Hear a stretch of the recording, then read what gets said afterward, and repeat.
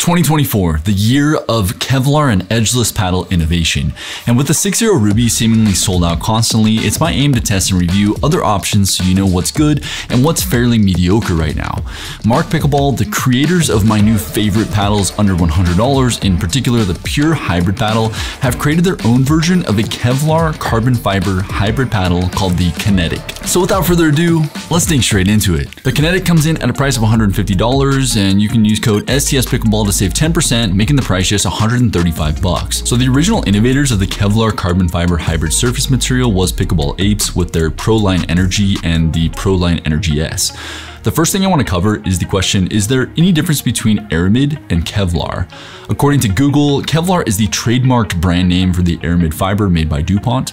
However, due to it being the first para-aramid developed, its name is synonymous with the term aramid. So no matter if a company is saying aramid or Kevlar or DuPont Kevlar, all these terms are relating to the exact same material. The next question I want to answer is what's better, a 100% Kevlar face or carbon fiber Kevlar blend? If you had asked me this a couple months ago when I had first received my 6.0 Ruby, I would have told you a 100% Kevlar face is my pick, as the very unique properties of 100% Kevlar make soft shots feel plush and power-oriented shots like drives and serves feel very powerful off the face. But from the comments I'm seeing consistently on my 6.0 Ruby review and a lot of the discussions I'm reading in other paddle communities, it seems there's more to the story here. A lot of people are saying they're losing spin after a month of heavy play and that the sweet spot of their paddle feels much smoother to the touch than when they first received the Ruby. So as of now, given how consistently I keep hearing and reading about this potential durability and longevity issue, I would have to say that the answer to what's likely better right now is Kevlar carbon fiber blended surface material.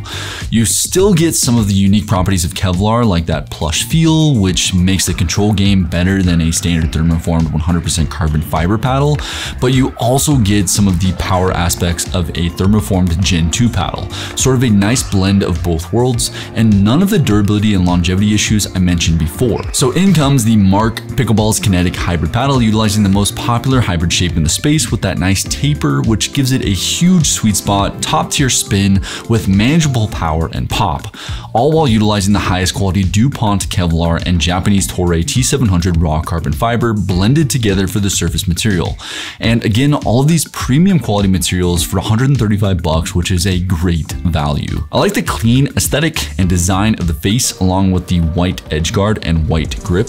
Speaking of the grip, the Kinetic is thankfully using a one-piece grip, so there is no exposed polymer on the sides like you'd find in a Diadem Edge 18K, any of the PaddleTech paddles or the Engage paddles, which is a huge pet peeve of mine. So I'm really glad that the Mark Pickleball paddles are utilizing a solid one-piece grip that feels premium in the hand. Also, the Kinetic's grip is injected with foam to dampen vibration, which is a big help if you have tennis elbow or a sensitive wrist. Notable specs of the Kinetic are the average weight of 8.1 ounces, a 16mm core thickness, grip length of 5.3 inches, and a grip circumference of 4 1/8 inch.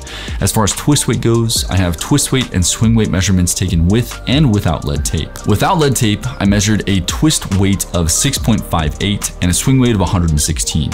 Then I added my usual 5 inches of 1 gram per inch lead tape, starting 1 inch out from the grip and going up the throat into the sides of the paddle, and the resulting twist weight is now 7.18 and the resulting swing weight is 118. Stock swing weights for the Kinetic paddle are ranging from 114 to 119, but nothing above 119, so this will depend on the paddle that you receive. Spin-wise, the Kinetic comes in at 2142 RPM. Anything over 2000 RPM is definitely top tier and will create noticeable dip over the net on drives and serves. That little bit of extra dwell time you get with the blended Kevlar surface also creates a really nice feel and helps place your shots while adding solid spin numbers.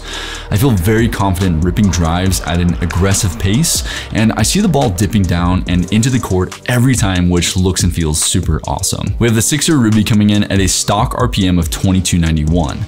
Now that is the stock RPM, and in my testing I am seeing a little bit more spin loss with 100% Kevlar in comparison to Kevlar carbon fiber blended paddles and traditional raw carbon fiber paddles.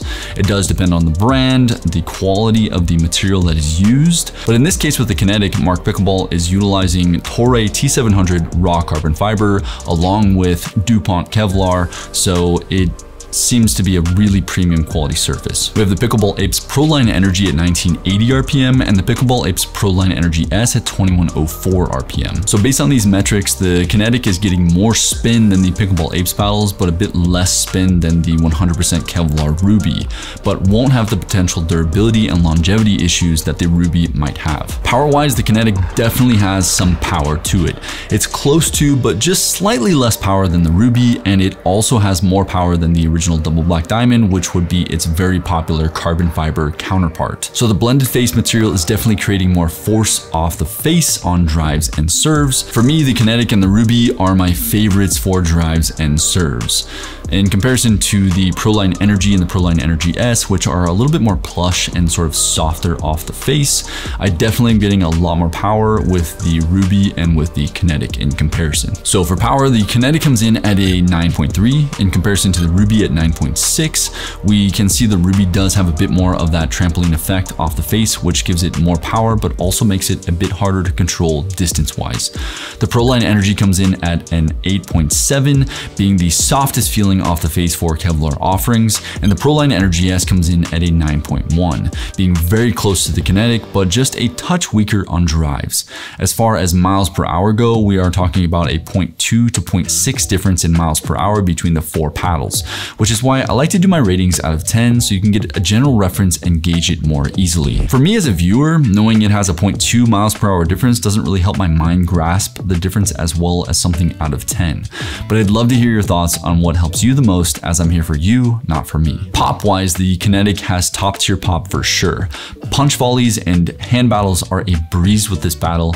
Quite a bit more pop than the Ruby and more on par with the feeling of the Proline Energy S, with maybe a touch more pop than the Energy S. So for pop, the Kinetic comes in at 8.9, whereas the Ruby comes in at 8.4, the Proline came in at 8.5, and the Proline Energy S came in at 8.8. So very similar, and again, we are talking about a maximum of 1 mile per hour difference between the four paddles. The sweet spot for the Kinetic is closer to the Ruby's massive sweet spot than the Proline Energy S or the Proline Energy. Again, all four of these paddles are wonderful paddles outside of the potential durability issue of the Ruby. We are talking about very small differences, but at the same time, those small differences could be the difference between a ball going where you want or falling short. I have more confidence with the Kinetic than I do with the Proline Energy and the Proline Energy S, and about the same confidence on off-center shots in comparison to the Ruby. So for sweet spot, the Kinetic receives a solid 9.1 out of 10. Comparing that to the Ruby at 9.3, the Proline Energy at 8.4, and the Proline Energy S at 8.8, we can see again no real massive difference, but the Kinetic is definitely the best multi-material paddle and even plays quite similar to the Ruby without any durability issues and for quite a bit less money. Lastly, let's dive into one of my favorite sections, control. Control for me wasn't quite as fun when I first started pickleball, but these days control is everything for me. I love controlling the tempo, being confident on resets, reading my opponent's paddles, and outplaying them with confidence. Paddles like the Kinetic give me this confidence. That hybrid shape, along with a solid sweet spot, makes this a breeze. I will say with a bit higher pop, control can be a little tougher if you're not careful, but again, that pop also makes it easier to speed up the ball and win hand battles, so it's a trade-off that you'll need to weigh before making a purchase. But when you take the sweet spot and the spin and the nice bit of dwell time into account for placing shots, those aspects definitely buffer the control score for the Kinetic outside of its poppier nature. So for control, the Kinetic receives an 8.8 out of 10. Comparing this to the Ruby at 9, the Proline Energy at 8.3, and the Proline Energy S at an 8.5, we can see again, feel-wise, the Kinetic is closer to the Ruby than the Proline Energy S, and again, at a cheaper price point, which is nice. But keep in mind, it is a poppier paddle, but I do think again, the dwell time, the spin, and the sweet spot really should be factored into the control game as a whole. If you want to see my review for the best protective glasses in the space, click here, smash that like button, and subscribe for more videos just like this one. Have a freaking wonderful day, and I'll see you in the next one. Peace.